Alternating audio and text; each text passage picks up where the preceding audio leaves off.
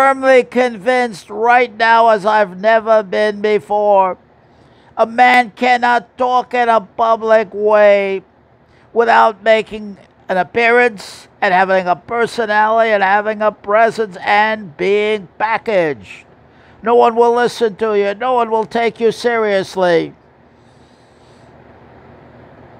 Timing is everything. Know your audience.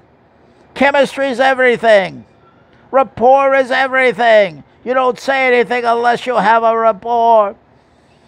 You got to get them on your side and get them on your side quickly, or you're finished or you're through.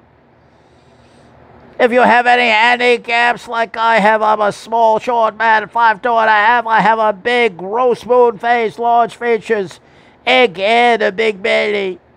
I better compensate for that.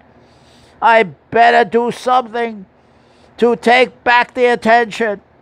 I better do something to take back the credibility, or I'm through or I'm finished. It's as urgent as that. If you can't make an impression, then you have no credibility to speak, period. I don't care how erudite you think you are.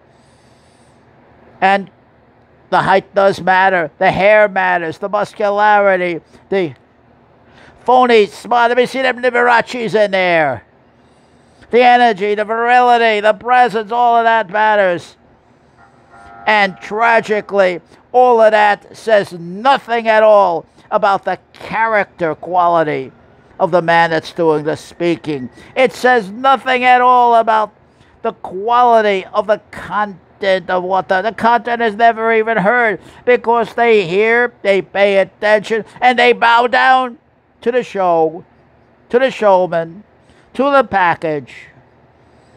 I don't see it any other way. This is the cold, hard reality.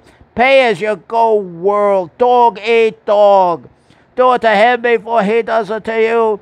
You can't do anything if you can't make an impression. Period. That's the end of the story. It's all been said right there.